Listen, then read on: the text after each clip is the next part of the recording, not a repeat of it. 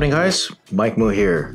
This video, I'm going to go ahead and unbox and check out the Protoarc Ergonomic Sculpted Design EM01 trackball mouse. Now, I actually have some mice that I really like, all right? And, but here's the thing with mice, is that there's always one that's going to be better for whatever task that it is you're doing. And if anything, being able to switch between different styles of mice and positions for your hands when you're operating the computer is going to be only beneficial in many cases. Keeping it on one type of setting, one type of angle, that leads to repetitive stress syndrome, and that's something that you definitely want to avoid. So I was very happy to be able to find something like this to go ahead and try out. So inside, first I gotta say is that you know, these guys are relatively new. This is made in China, and you know, it's they just wanted me to test this out. Over here, I have a USB receiver. This looks like it's one of those wireless receiver type of dongles. Definitely don't want to lose this. It's going to be very similar to something that you use from another well-known name brand. And so it operates wirelessly. Over here we have the actual Protoarc trackball. I gotta say, as I'm holding this, this definitely feels higher quality than I was expecting. This feels like something that I would find in maybe a $60 mouse, maybe more. Feels pretty comfortable. It's got these grooves down here that I guess help.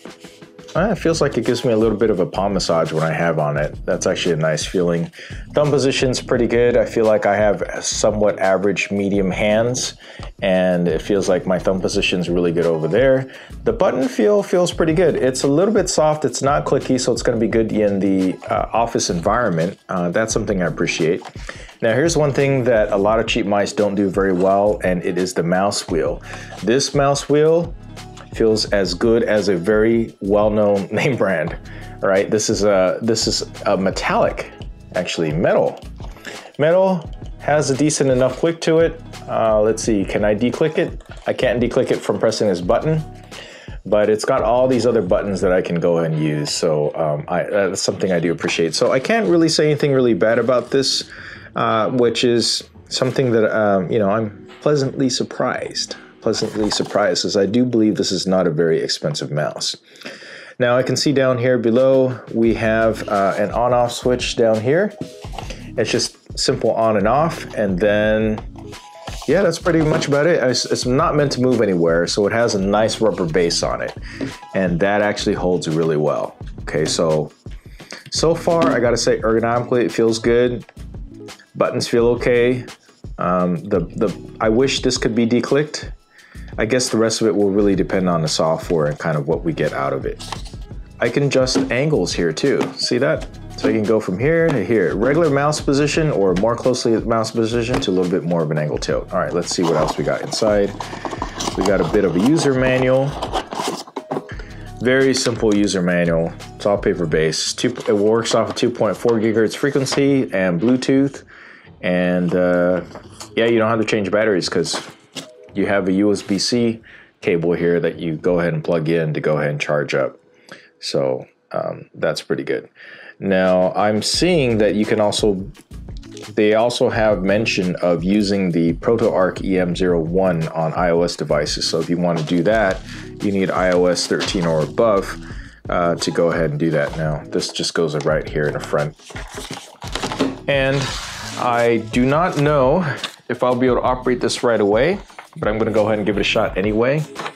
So here, I'm gonna just pop open my Mac, and because the wireless adapter, now I don't have to use this little wireless adapter. I like that I can also switch to Bluetooth, but because I have not charged this yet, obviously I took it out of the box, I'm gonna go ahead and plug this in here, and plug this in over here, and see how well that works on my Mac. All right, so immediately plugging in, there's a little red light down here that shows that it's charging. Let's see if I can use it already. Let's see. And the answer, oh, I gotta turn it on. So I switched it on. Ooh, look at that. So switch it on. It has this RGB light thing going on. Let's see if there's some software to configure that. So there are different light modes that I can go ahead and do. Apparently, light mode number 1 is the streamer mode. Light mode number 2 is breathing mode. 3 is mixed color breathing mode, and 4 is neon mode. And to switch that, I just press the light button. Long press the light button for 3 seconds to turn on the effect. Now it looks like, even though I have this plugged in charging, it actually doesn't operate wired wise, as far as I can tell, because the Mac is not registering it. So I'm going to go ahead and plug in the wireless receiver. I'm going to operate it that way. So I'm charging it, I'm giving it some power, I plugged in the receiver, and voila. Okay. So now I'm going to go ahead and log in and give this a shot here. All right, so there are a number of buttons all over this unit. Oh, I really like that light.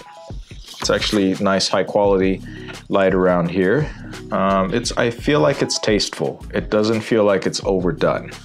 You can definitely see where things are. Looks like it's just cycling through some of the lights right now. And let's see, this gives me wireless indicators on here, light switch, USB connection, take out the receiver, and let's see, I can switch it to 2.4 gigahertz mode. There's a button here.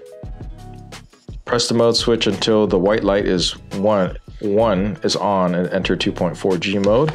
If I want to do Bluetooth connection, I press the mode switch and switch to 2 or 3. So there's these indicators down here, right over here on the left-hand side, that you can go ahead and choose. So 1 is 2.4 gigahertz mode, 2 and 3 are different Bluetooth modes. So I believe since there's 2 and 3 for Bluetooth, I can connect this theoretically up to 3 different computers at the same time. 1 being the 2.4 gigahertz, which is this dongle thing that I have plugged in here. 2 and 3 could be 2 other separate Bluetooth devices. And yeah, I do appreciate that. So I can easily switch between the different ones. Now for the Mac OS, they give you instructions for the Mac, the PC, etc. on how to go ahead and pair that. And now also Android too, as well. Now to charge the whole mouse kit, it's going to take 1 to 3.5 hours. That's good to know. And looks like the whole thing only operates via wireless. So that is unfortunate, because sometimes I think maybe I just want to go ahead and plug in and be ready to go. Make sure you don't use this wireless dongle, because I don't think that you're going to be able to find a replacement other than contacting them directly. Overall, I like this. It makes sense that to move around the computer, if you have very limited desktop space, you don't have a lot of place to move around. And I feel like if you have a really good position on your table or with your chair, or whatever situation you have going on, it's a lot better than moving around like this. You can't tell, but as I'm sitting here right now, my shoulders are actually a little bit like this by default. And the reason why it's a little bit like this is from using the mouse all the time, ergonomically speaking, like this, because I'm reaching out and I'm using the mouse like this for whatever reason. For years, I've been doing that at the desk. And that's not good. It really isn't. So that's a good case for using something like this, where you have it in the ideal spot, you don't move it around, you're kind of level, and you just use your thumb, because your thumb moves around very well. And the default DPI is actually really good. I actually don't need to change anything on the Mac. I don't know how it's going to be on a PC, but I will say that this is definitely good. Now, there are 3 different DPI ratings and settings. There's a 1000 DPI, 1600, and 2400. I don't think I'm going to need any more than that. That's something you should know. The click life on the buttons here are up to 3 million, which is more than you'll want to do anyway.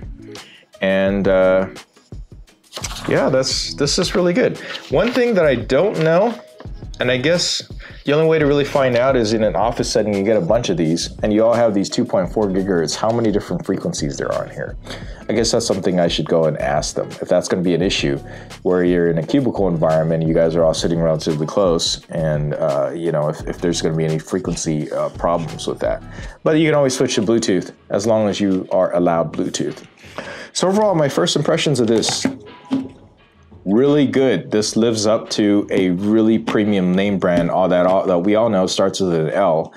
And the only thing that I really miss about this is the declicking of the wheel. I don't think there's a function for that, but I can get used to this. This is going to be a pretty good travel mouse. It's comfortable enough. It reminds me, the shape reminds me of this very famous brand that I used to use, but they never updated their stuff. I think it's Human Scale. Yeah, Human Scale. And it feels really good in my hand. Now, keep in mind, this is for right-handers. Left-handers, you are out of luck. I don't believe that they actually have one that is for left-handers. If there is, I have a link down below, but unfortunately, if you are left-handed, this is not the mouse for you. All right, that's it for this first look video. Hopefully you found this useful to you, and I'm gonna give this a thumbs up. I have to say, this feels pretty good. Thumbs up for my first impression. If you're interested in a long-term update, please check out my link down below and look for my review. Thanks for watching.